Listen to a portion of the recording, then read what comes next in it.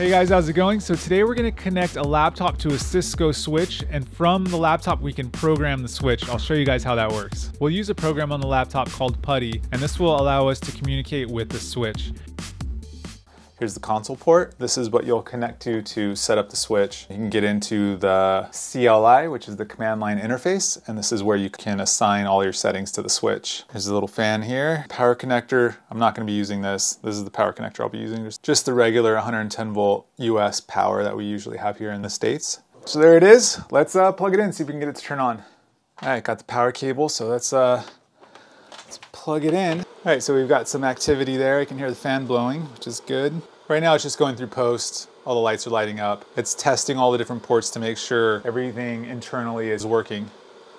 So I'm gonna go grab a laptop. We'll connect it to the console port of the switch, and using PuTTY, we'll be able to see the program and the software that's running on the Cisco switch. Okay, so I think we have everything we need. I've got a laptop that I'm gonna connect to the switch using this console cable.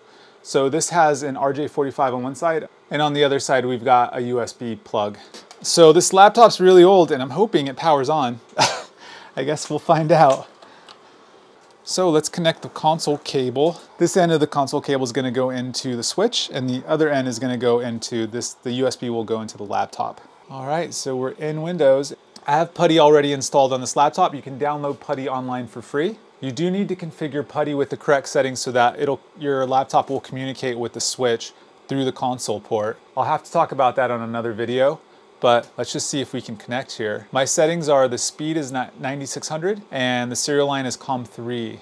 All right, it looks like we're connected to the switch. What I'm gonna do now is power down the switch. I'm gonna leave the console connected so that we can watch the boot process of the Cisco switch. To reboot the switch, I ran the reload command.